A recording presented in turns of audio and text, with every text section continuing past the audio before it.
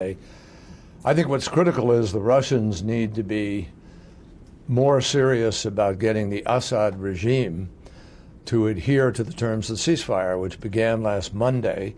Humanitarian goods were supposed to flow thereafter, we expected, hopefully by Wednesday, Thursday at the latest, and we're still trying to move the humanitarian goods.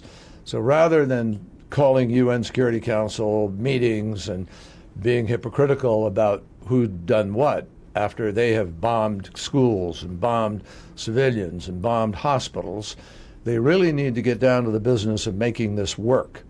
And that requires Assad to be more responsible.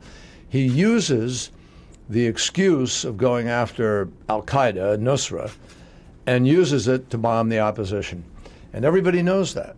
So the best thing the Russians can do is keep him from flying now if they want to have a joint implementation center set up to be able to cooperate. It's time for seriousness. Now, we're working to keep the opposition responsible also. We have a responsibility too, but we're exercising it and we're working with the opposition. It's very hard for them to stop when people are bombing them on a daily basis. You'd initially hoped that the aid would start flowing into these areas the day after the ceasefire came into effect. It didn't, so what went wrong? We really thought not the next day.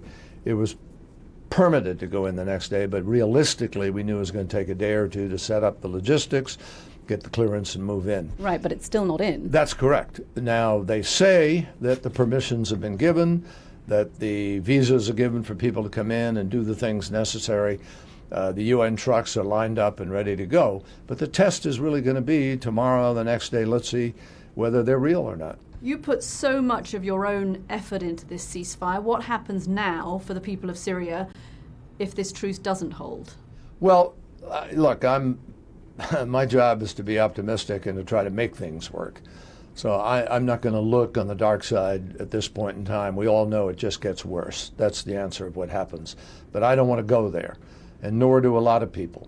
So the key is for both sides to live up to responsibilities and move as rapidly as possible to try to see whether or not the people of Syria can be given a reprieve from this extraordinary, irresponsible, reckless violence that is taking place.